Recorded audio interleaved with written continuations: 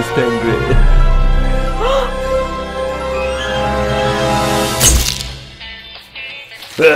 The Raven's heir. Soon as one of them's caught, another one takes his place. Hey, Harold, have you read this? Harold? Harold?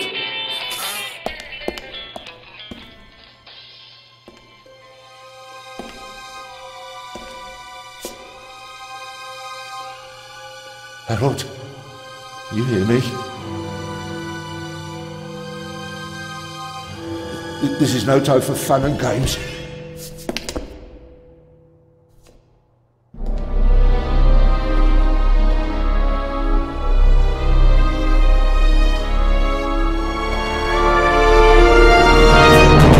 Shh! Calm down. I'm a copper. We're on the same side. A copper? What are you doing here? And where's Harold? Harold? Well, there's another guard back there unconscious. That's probably him. The Eye of the Sphinx. Where is it? It's there. Oh, good. Then he hasn't got it yet. You mean the Raven's heir? Shh! Turn it off. He's gonna steal the eye. But how do you know? Doesn't matter. All that matters is that we catch him. Do you understand? Yeah, but... Do you understand? You and me, mate, we'll be heroes. All right, now, we just have to... What? Halt! Stop! You're under arrest!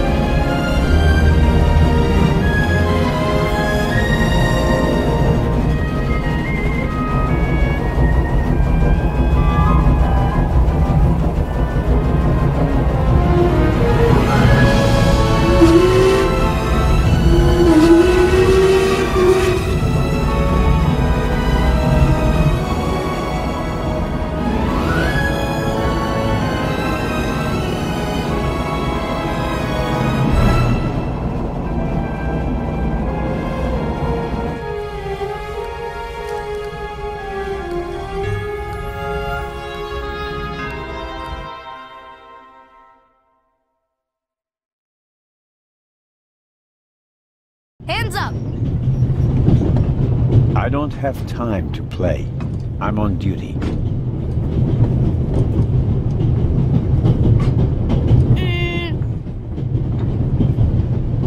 Haha, you're funny.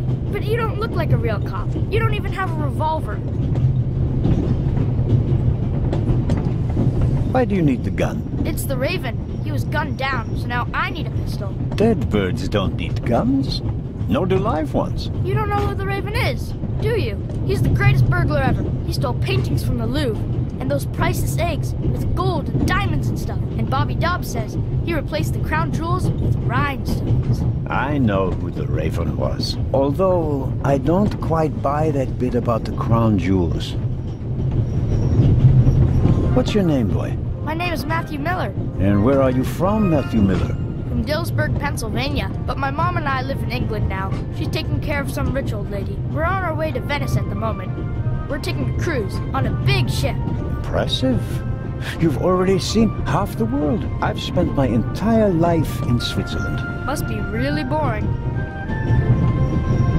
You do know these days there are thieves far more dangerous than your old Raven. 2 days ago, a precious ruby was stolen from the British Museum. There was an explosion. A guard was severely injured. Really? Yeah. And you know what the papers say? You talk too much, Constable. Zellner, monsieur. Anton Jakob Zellner. Or did he pull a gun on you? No, monsieur. Get a move on. Inspector Legrand, it's a great honor to work with a celebrity like you. We appreciate the support of the Swiss police, but it'd be better if you'd remain seated and keep an eye on things. But monsieur, surely I can be of assistance, somehow. I saw a safe being loaded. We have everything under control. If you'll excuse me, I'll be in the first freight car at the back of the train for the rest of the trip. I'm not here to enjoy the beautiful scenery. I am a good observer, and I have finally honed powers of deduction. Thanks to that? I watched the people on the platform in Zurich. I know, for example, that man over there is a violinist. That would be more impressive if there weren't a violin case next to him. And I believe that the gentleman in the next carriage is a German doctor on his way to Italy to take up a new position. And what gives you that idea? There's the rod of Asclepius engraved on his cufflink. And he's carrying a German-Italian dictionary. Maybe he's just taking a holiday in Italy, following in Goethe's footsteps. Too much luggage. And no, he's not retiring to Italy either. The suitcases are too shabby for me to believe that he can afford to retire in his late 50s. All right then, Constable... Zellner. Constable Zellner. If you're such a clever fellow, what am I doing on this train? I think you're looking for someone. You're just guessing. If I were looking for someone, I wouldn't spend the trip cooped up in a freight car, now would I? Well, that would seem to indicate that you're guarding something. And what might it be? I really couldn't say. But it must be very important. Why is that? Because you are very important. They wouldn't have assigned the case to you if it were just a trifle. Let's assume that we really are transporting something very important on this train. And let's assume that it really is my job to see that it arrives safely. Then why isn't the train crawling with police? You don't want to arouse attention. Évident, but why not? It's a trap. You've got a vivid imagination. I'll give you that. Well, that is impressive, I admit. But the fewer people involved, the better. We'll get along fine without you. You won't. Won't? Pardonnez-moi. I can help. And I will help. You're in my country. And I've been ordered to assist you. And that's exactly what I'll do. Whether you like it or not. Clever and stubborn. Your commitment speaks volumes, Zellner. But this is my show, and I don't need you. Bon voyage. But how do you know?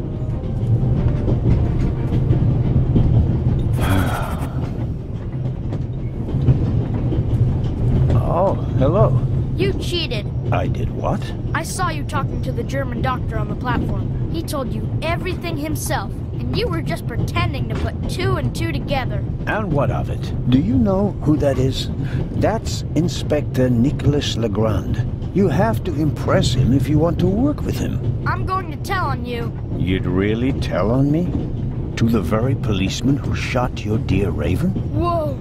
It was him? Mm-hmm. Hunted and killed Europe's most famous burglar. That's how he got his start. I won't tell him a thing. I wouldn't either. All right, Matthew. I have to do my work now. Everyone calls me Matt. Well, except for my mom. She calls me Maddie, as if I were a little kid. Whether Legrand wants my help or not, I'll keep my eyes open. Maybe I can change his mind.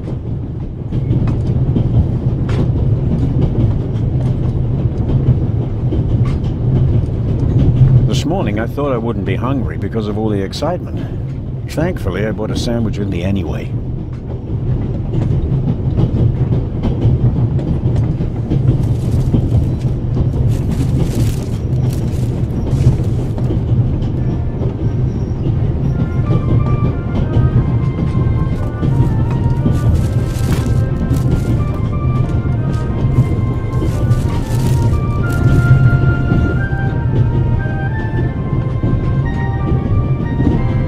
The apple core in the sandwich paper.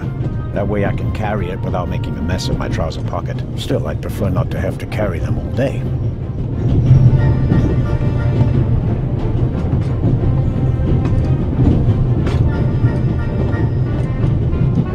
The napkin came with the croissant I bought at the train station. A guilty pleasure. I don't need that either.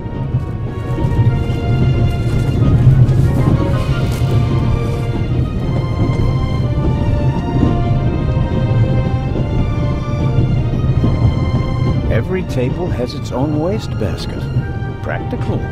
No need to ever leave your seat.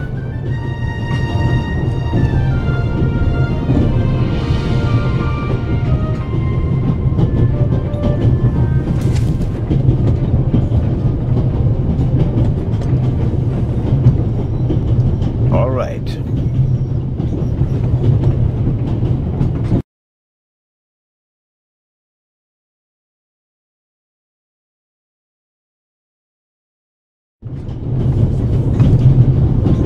The violinist is a good-looking fellow, and he's traveling through the most beautiful mountain landscape in the world. But one can only hope that his violin is better tuned than he.